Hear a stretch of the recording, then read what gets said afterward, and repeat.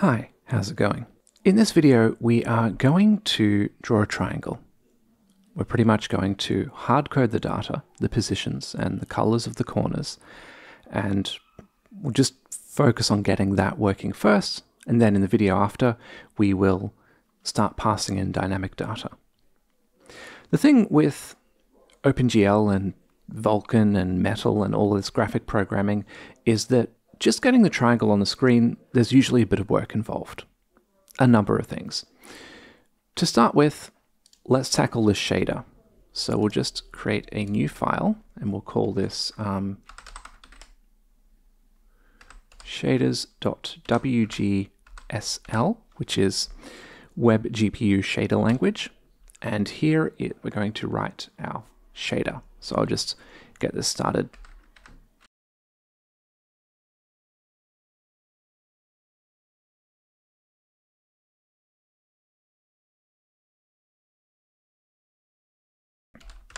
Okay, so I'm making this struct that the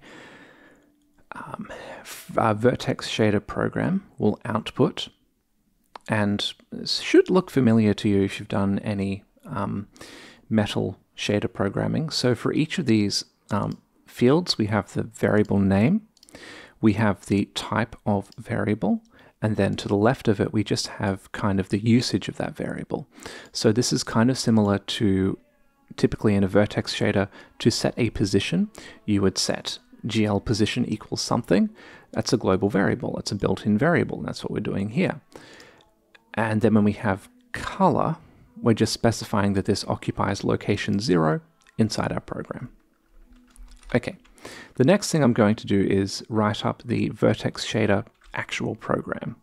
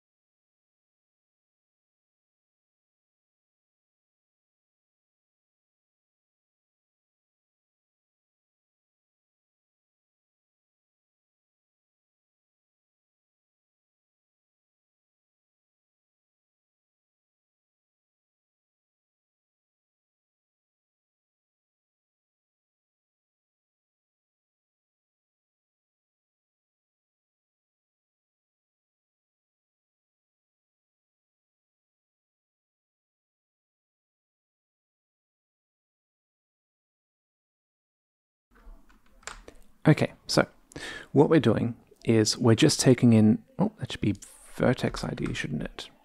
We're just taking in the index of the vertex that we're drawing as our input, reading that inbuilt variable, and we're using it to reference various positions and colors and pass that along. When we set this position, that automatically sets the position on the screen, and when we set this color, that color is passed on to the fragment shader. Now, well, kind of, because in between all of this data is passed through a rasterizer, which splits up and interpolates the positions and colors between each corner. So let's go ahead and look at the fragment shader.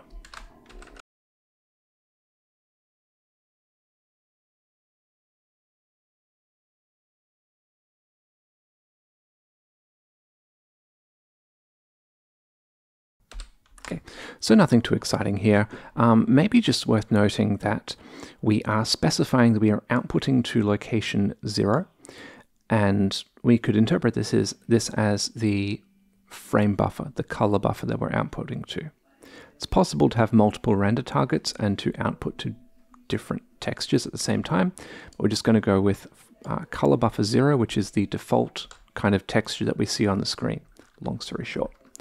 Okay, so that is it. We've got our shader written and we want to use it. So let's go to our main TypeScript, and I'm just going to get rid of this.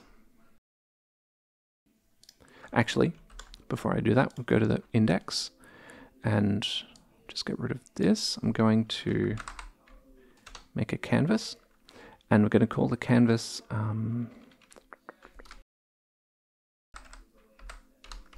it's the main graphics canvas. Okay. We can specify other things. One way that we can set the size of the canvas is simply directly in the HTML. And there we have it. That's good. So now we'll go back to the main file, get rid of all of this.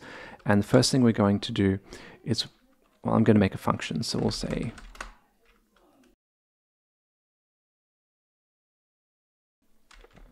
first thing we'll do is grab the canvas.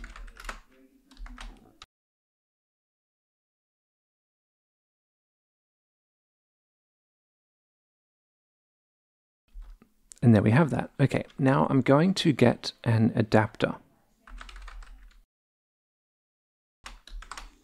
This type is GPU adapter. Now, a GPU adapter, we can think of it as a wrapper around the graphics card, and it's a wrapper around the physical graphics card.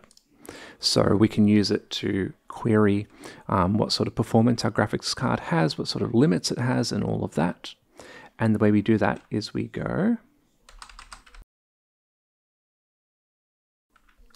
request adapter, and we also need to cast that back. Okay, we've got that. The next thing we'll get is a device.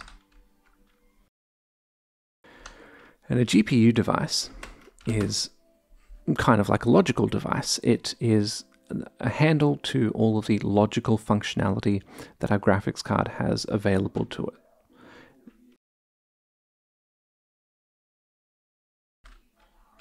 We do this by simply requesting a device, and that returns a device to us. Now, in Vulkan we have instances. In OpenGL we have OpenGL contexts. In this case, we're going to have a context. GPU canvas context.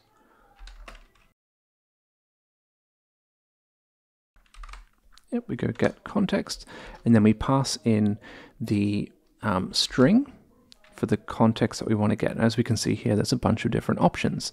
We're going to pick the WebGPU context and request that.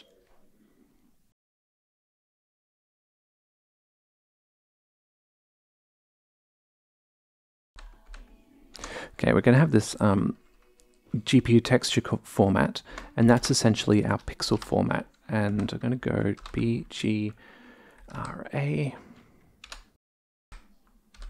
There we go. So our color buffer is essentially a texture.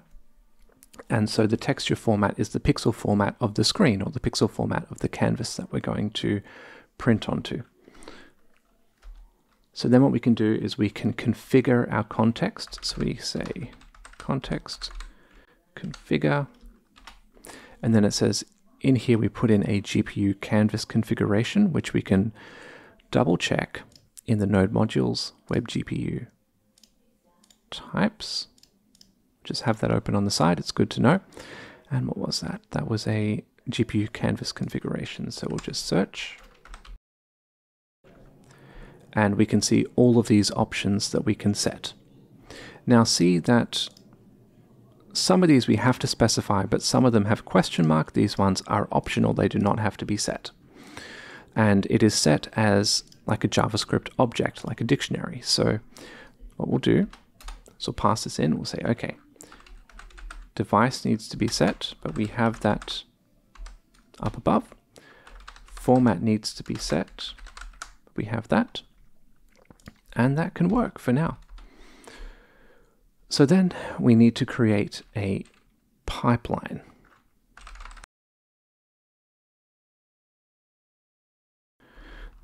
And again, if we're not quite sure what the data type for something is, we actually don't have to specify a data type here, but it is good to be a little explicit. So we'll go create render pipeline. And it says that this returns a GPU render pipeline. So that gives us our data type. It's a GPU render pipeline. Okay. Now what we take in here is a render pipeline descriptor, which again, let's go back. There we go. Okay, so we need to set like a vertex state, and fragment state is optional. Okay, so we don't, okay, that's interesting. Interesting. So we can start to see how to set these things. Well, really, this is the part at which we need to actually load our shader code. So I'll get back to this in a second. I'm just going to load this in. So we'll just open up command prompt,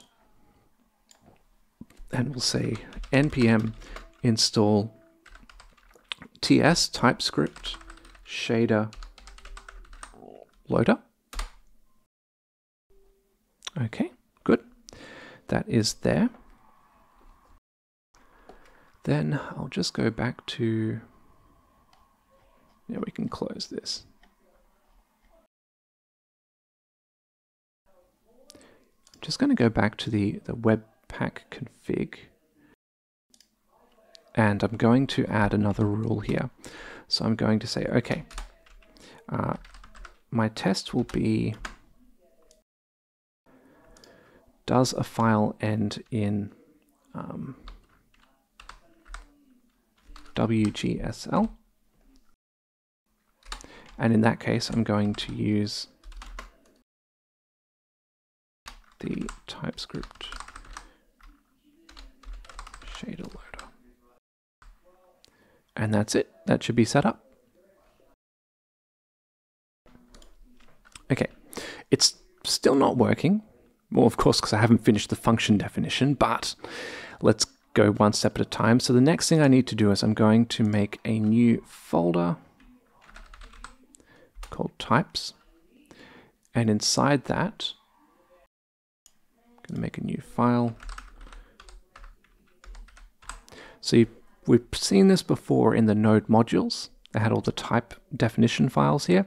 This is a definition type definition thing. So we're going to declare module. Okay, so anything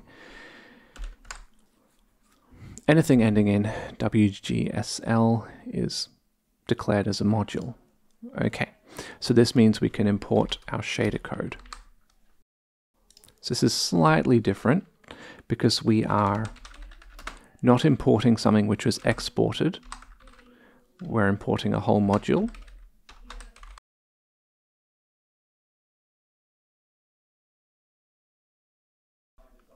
Okay, there we have it. So now we can start using this. So we can say, okay, I'm going to create a vertex module here, and that is its own object.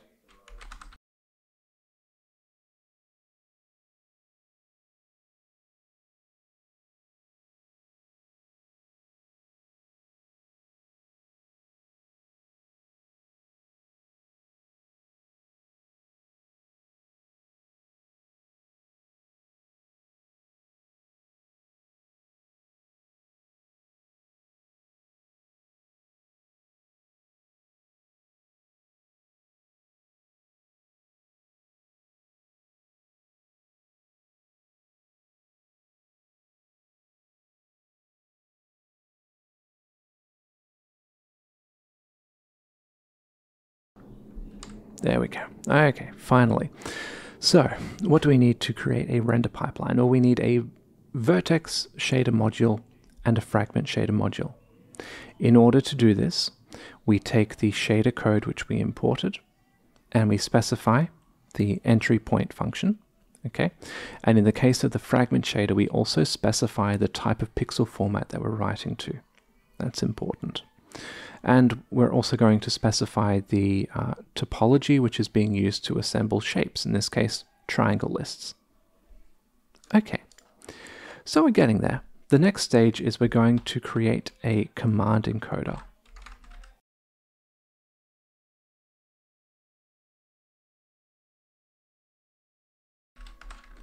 And then we're going to have a texture view. Now, texture view is an image view, basically a handle into the color buffer, the render buffer that we're currently drawing to. So we go context, current texture, create view.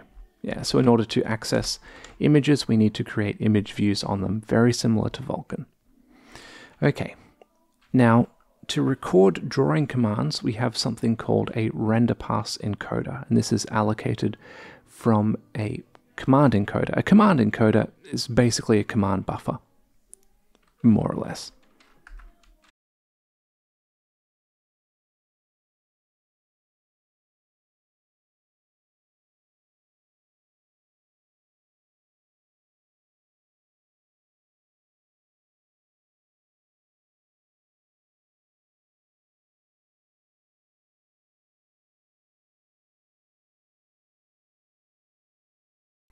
Okay, so we've begun our render pass. We're just specifying which value the color buffer is going to be loaded in at. And because of this store up store, we're actually kind of keeping it, we only have to draw it once and it will persist there. Okay, so now what we do is we begin rendering. So we take our render pass and we set the pipeline that we're working with. And we draw. Now see here we have the number of things. So we're drawing 3 points. Instance counts, we're only doing one instance. First vertex, number 0. First index, number 0. First instance, number 0. Okay, so then we just end the render pass and submit it.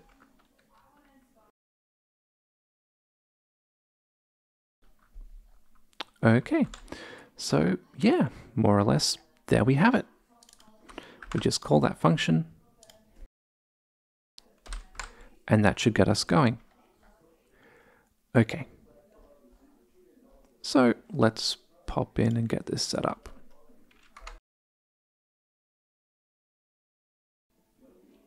Okay, no major errors, so we'll go and open this up. There we have it. Now what is this unsupported command line flag? Stop complaining. Okay, so there we have it. Now, side note, if we don't get this, something we can do is we can right click, inspect, and then down here we might have some errors. And note that because we have created source maps, we can see exactly where the issue is. It says default canvas compositing alpha mode will change from pre-multiplied to opaque. Okay, no worries. So let's just set that up with opaque. In other words, no alpha blending. So we'll just go back to this stage here.